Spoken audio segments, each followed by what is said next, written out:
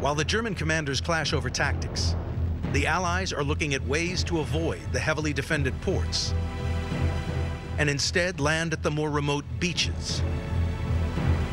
Getting an invasion force ashore without using established ports presents a major challenge.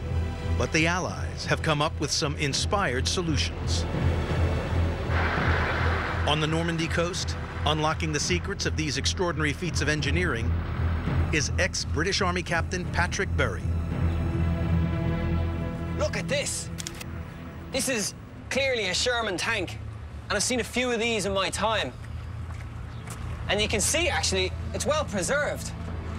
Let's see around here.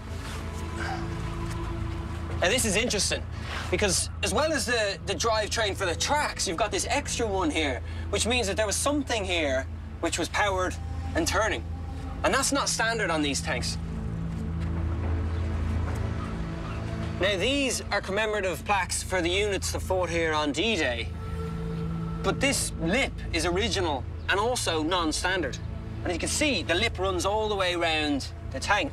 You've basically got the prow of a boat here. And this is actually a tank that swims. It's an amphibious tank.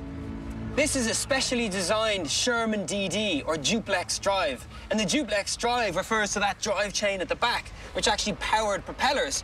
And also, when the tank hits the shore, it will power the tracks.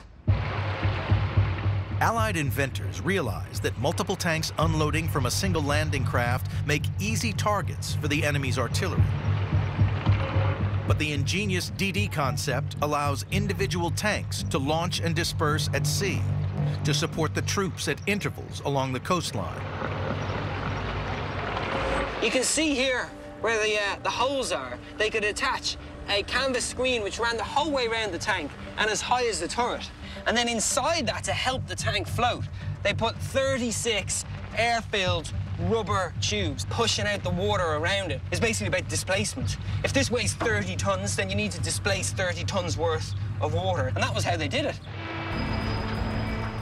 The DD tanks, known affectionately as Donald Ducks, are just one of several ingenious D-Day inventions.